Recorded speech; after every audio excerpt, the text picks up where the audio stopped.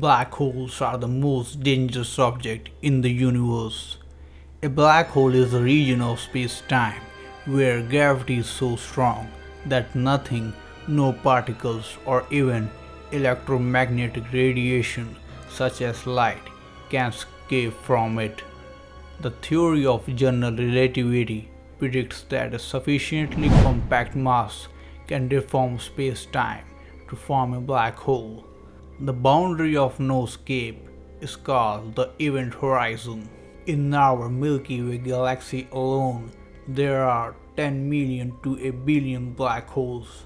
Some of them are the largest black hole ever known. But recently, scientists have found the closest black hole to Earth, and it is also the smallest black hole ever known. The black hole is originally known as V723 Mon and nicknamed as Unicorn. The black hole is currently 1500 light years away from Earth in the constellation of Monoceros.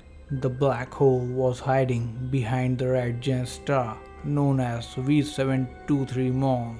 Scientists observed that there is something fluctuation in the luminosity of this star. This is because the star was orbiting the tiny black hole. The black hole reshapes the star and then reduces its luminosity.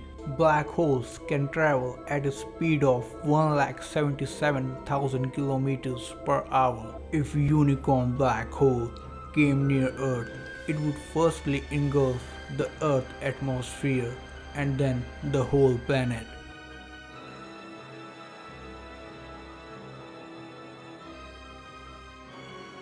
But wait, we are 1500 light years away from the unicorn black hole, but there can be so many black holes near our Earth that are undiscovered till now. So we hope you have learned something new today.